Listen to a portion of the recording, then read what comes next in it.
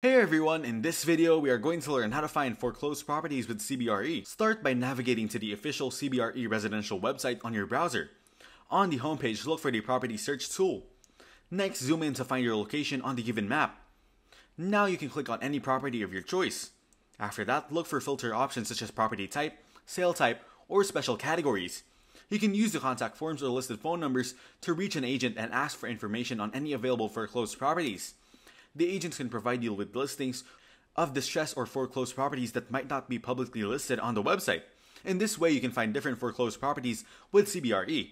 I hope you learned something new today. Don't forget to like and subscribe for more content.